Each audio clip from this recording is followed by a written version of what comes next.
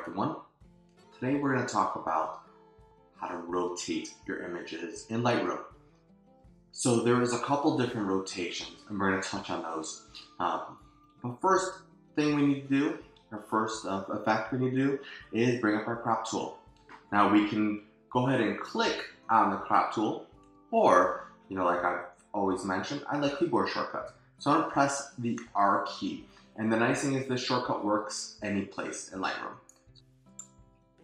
Okay, so here I have the crop tool, and we can go around and crop just like I've shown in class before. But let's say I want to rotate this image, and I'm off my horizon. Maybe I would like to rotate to the right. Maybe I would like to rotate to the left.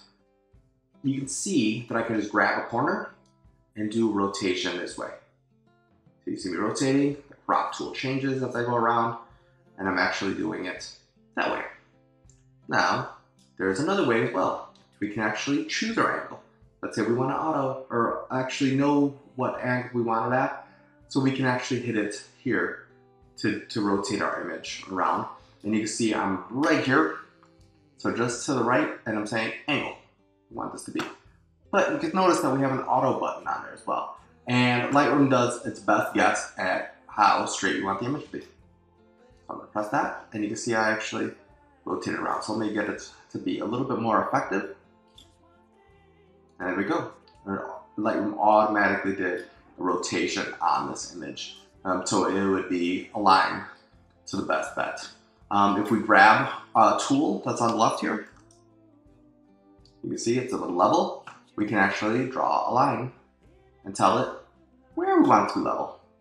And it follows that. So we're going to grab this tool, drag it on the image, and draw a line out there.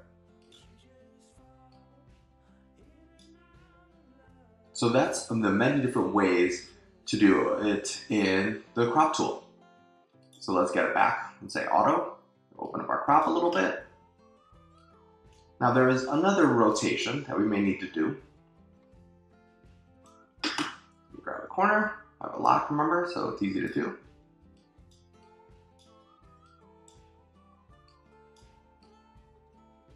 And that is a degree change. So I'm going to go and press the command key and then a bracket. And you can see it rotates the image 90 degrees to our right. And if I press the opposite bracket with the option key held down, I can rotate to the left. Now this is also, we also have this ability under the photo settings.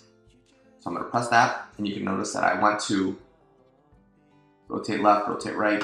And sorry, we have a little bit of a cut off of the video, but you can see I have the option or command key. I'm sorry, I said the option before.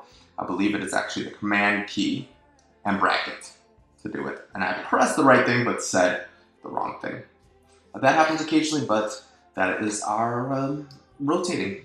And I press R and I'm out of the crop tool. And now we have a rotated image. That's all for this week. And that's really simply how to rotate your images with using the crop tool.